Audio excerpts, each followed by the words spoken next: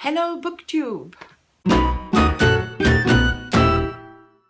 Today I'm filming my books in February 2020. I've only finished 4 books. No, that's not true. I finished 3 books and DNF'd a 4th. And the first book I read was Minette Walters' The Chameleon's Shadow. I absolutely love Minette Walters, and after I sort of DNF'd 2 books in January and was a bit disappointed with my reading experience, I've decided I needed something that I knew was gonna be good and that I knew was probably gonna be a 5-star book, because most of Minette Walters' books get 5 stars from me, and The Chameleon's Shadow was no exception. It follows the story of a young British soldier called Charles Ackland who gets injured in Iraq, comes home to England, is in hospital, is in a coma for a while, and after he wakes up has to recover for quite some time in hospital. And we get to know Charles as a very negative person, actually, about himself and about other people. He doesn't seem to like women very much. He's very cold and very doesn't like people. But during the book it is told that before the accident or before the attack in Iraq, he was a very open and very friendly person. So his psychiatrist is wondering what happened to Charles. Is it because of his head injury that his demeanor changed so much, or did something happen in his past just before he went to Iraq? However, Charles has to leave the army because of his injuries, and he goes to London to try and make a new life for himself. And he's got trouble with a lot of people that he meets, and he doesn't trust anyone. And at the same time, there is a series of murders in London, and after he's got a run-in with one of the attacked people, he is suspected of perhaps having killed the others. So throughout the book, Charles is our main protagonist, and we follow him in his story. And Minette Walters is very good at creating a bond between the reader and the main protagonist, so you're always on Charles's side, until at some point in the book there is this moment where you think, oh, hang on, has he murdered these people after all? And that is typical Minette Walters, that at first you have a bond with someone in the book, and then there's this point where everything changes, where this person does something that just doesn't fit the image that you have of them so far. So Charles does something that really puts the reader in a position where they have to question whether he's done it or not. The other thing I love about Minette Walters is that she puts things inside the chapters, like police reports from the investigating officer to his superior, or notes on his psychological health by his doctor, or newspaper clippings and things like that, that help you try to puzzle out who's done it and who couldn't have done it and all that stuff. So yeah, really exciting read. It's really exciting right up to the end, and I can only recommend it. It was a 5-star, of course.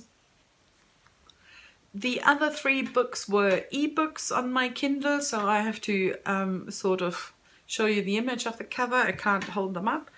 And the first one was a German short stories called Erstkontakt mit Violine, which means first contact with a violin. And they are 9 short stories, all science fiction, save for one. One could be classed as fantasy, but it sort of sat well with the other ones. It was written by Nadja Neufeld, and she is very active in one of the book forums, discussion boards that I'm on. And so I knew her before as somebody who I've been discussing books with. And then one day she went, oh, and by the way, I sort of published a book and maybe you want to have a look.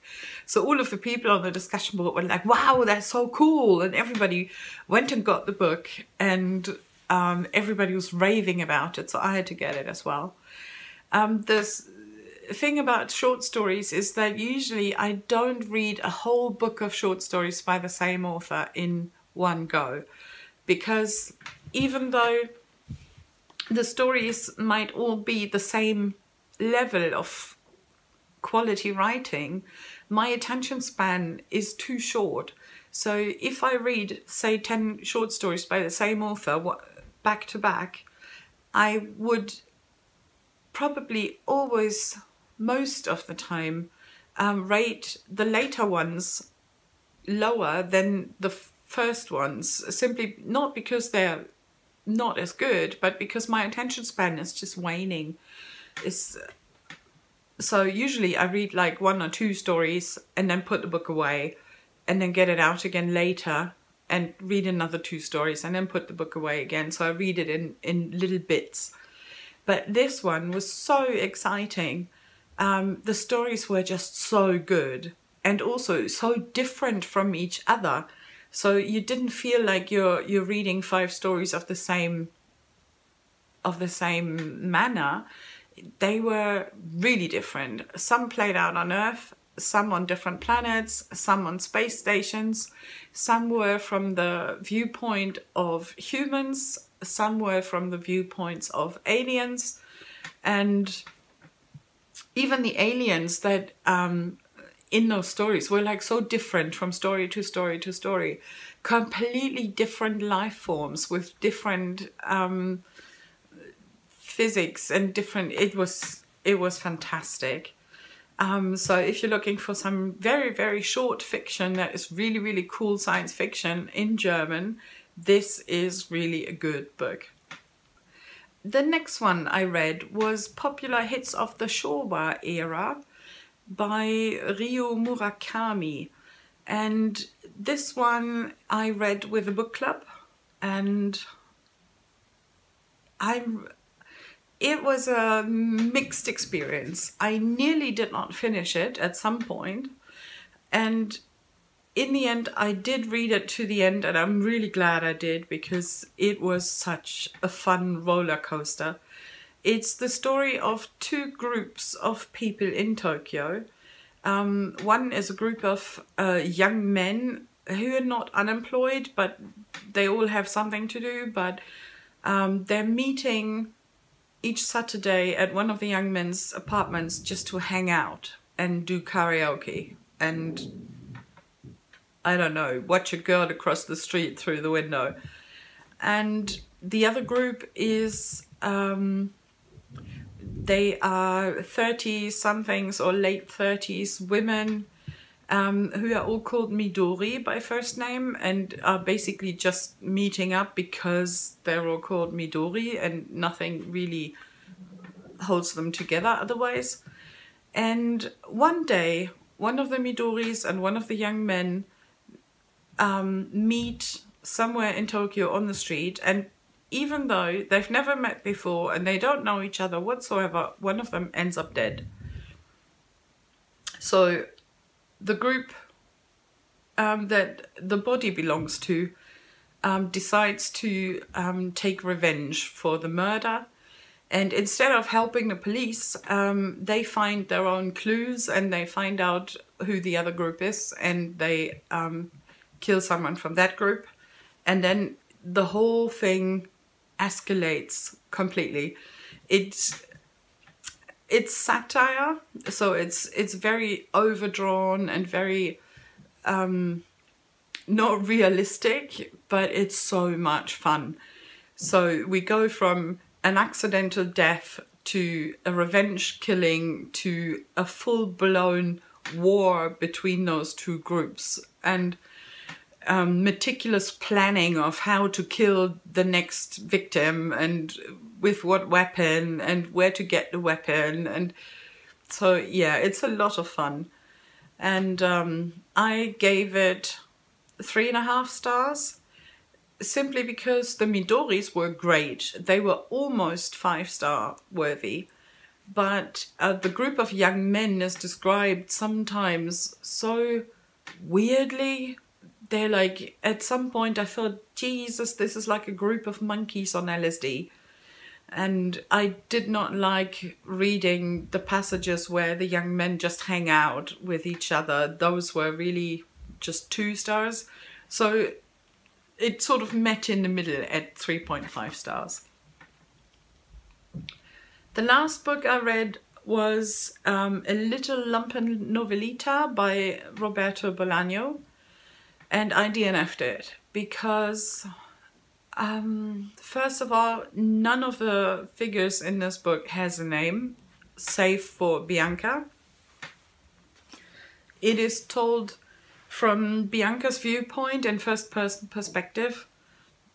She and her brother get orphaned when their parents die in a car accident, and they continue to live in their parents' apartment, but sort of start skipping school more often and more often until they cease going altogether, and they get themselves some shitty jobs to support themselves. And one day her brother brings home 2 shady men who sort of start living with them. And apparently they all plan a crime together, and I didn't even make it to that crime because the book starts, I think the first sentence is something like, my name is Bianca and now I'm married and a mother, but I used to lead a life of crime. And I read about 1/3 of the book and she didn't even so much as steal a pencil. So there was like no crime whatsoever committed by her. And also, I didn't like the fact that nobody in this book has a name. It's always my brother this, my brother that, my brother something. And also those 2 men. It was like the Bolognese man and the Libyan man. And it's always the Libyan did this, the Libyan said that. You get no connection to these people whatsoever. They're about as deep as a cardboard cutout. And so I found it really, really hard to have any sort of interest in any of the people in the book and in anything they did. Also, the whole, at least the first 1/3 of the book is pretty much like, I went to work, my brother went to work, we got home, we ate, I went to work again, my brother went to work again, we ate, 2 men showed up, I went to work. It's repetitive and boring, and she has like no feelings whatsoever. Like, her parents died.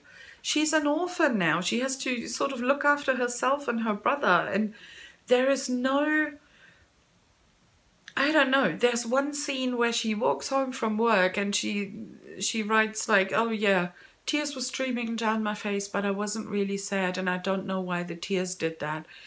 It would have been such an opportunity to have some sort of emotional scene where she misses her parents or something, but nada.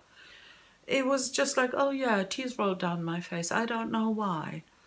And now, the main reason I DNF'd it, I have to spoiler you. I'm going to put up my hand and you can turn off the volume if you don't want to be spoiled.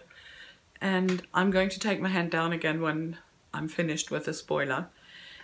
Pretty early on, after the 2 men sort of move into the apartment, one of them goes into her room at night and rapes her. And it's written from her perspective, obviously, and she, or Bolaño, writes it like, oh, he came into my room, I don't even know which one of the 2, and he made love to me for the first time.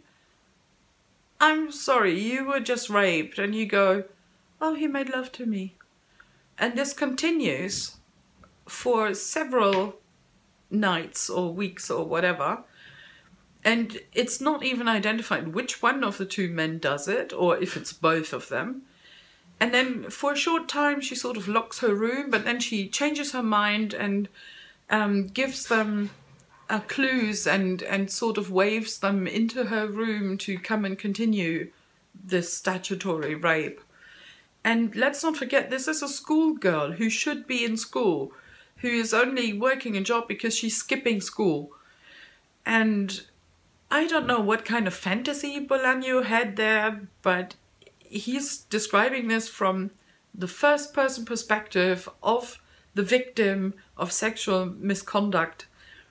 And he decides to have her wave to the men to come to her room to do it again. Sorry, that's not how women work or how schoolgirls work at all.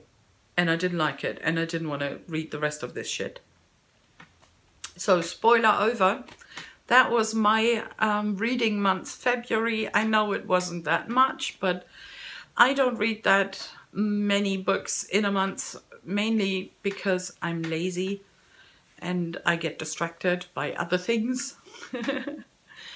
But leave me a comment if you've read any of them. I'm especially interested if you've read A Little Lumpenlovelita.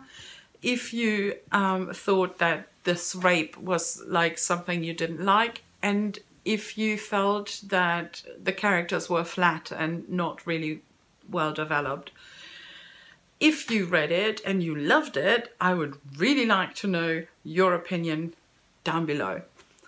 That's it from me for February 2020, and if you want to see my next video, click on the subscribe button and the little bell, and if you leave me a thumbs up, that would really help me.